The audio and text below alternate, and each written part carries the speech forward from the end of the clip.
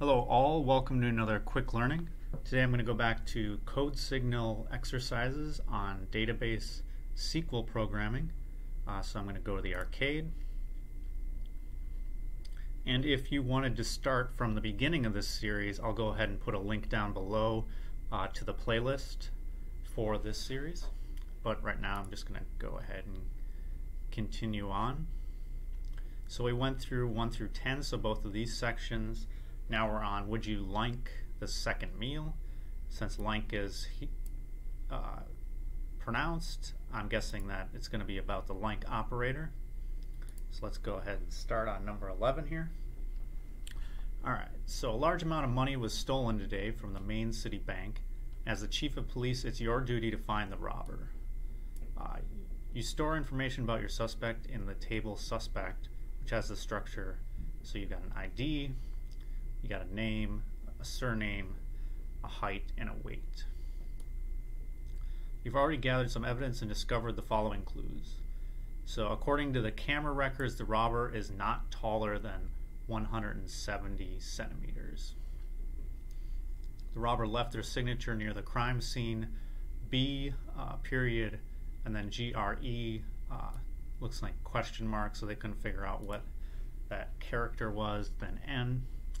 B definitely stands for the first letter of the robber's name, and GRE question mark N is their surname. The fourth letter of the surname is smudged by ketchup and is unreadable.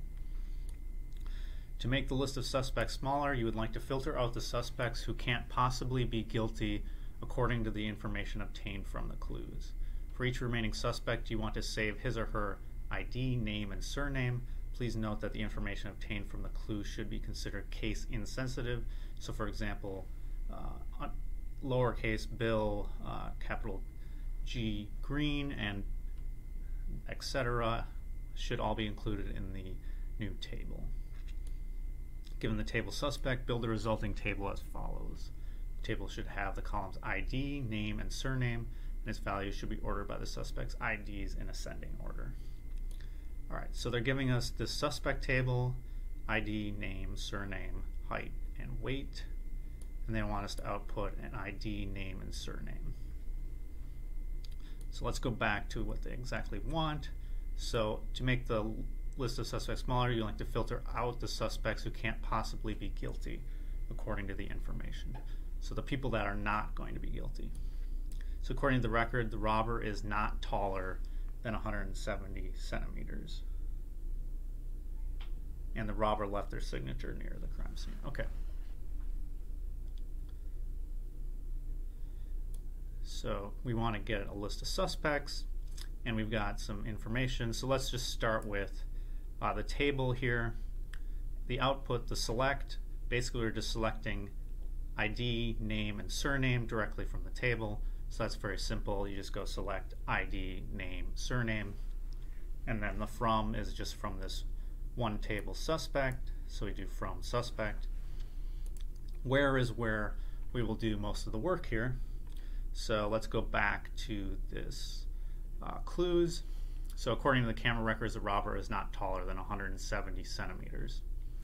Alright, so we've got this height column, and it's in centimeters. So all we have to do is say height is less than or equal to 170, because we know that he is not taller than 170 centimeters. And then we know his name starts with a B. We don't know how many characters are after that. And then we know it's 5 characters, and we know 4 of those characters. We know GRE, and then there's some character we don't know, and then an N. And so we're going to put in, actually I'm going to capitalize this, and so we're going to do name, like, because name is just the first name. We know it starts with a B, but we don't know how many characters are after that, so we use this percent sign, which means it could be any number of characters after the B, and that will pull anything. So it starts with a B and ends with some number of characters. And then we know the surname is GRE, then there's some unknown character, and then there's N. When we use the underscore character, that means there is exactly one character and we don't know what it is. So it'll match anything that starts with GRE, one more character, and then an N. And then they wanted it sorted by IDs in ascending order, so we just order by ID. And I got a little sloppy, I should have capitalized order by. All right, so if we run the tests, and then you just need this semicolon at the end to make sure that the database engine knows that's the end of the statement. And you can see we got the records that we expected, so that is the correct answer. And actually, we should probably capitalize blank as well.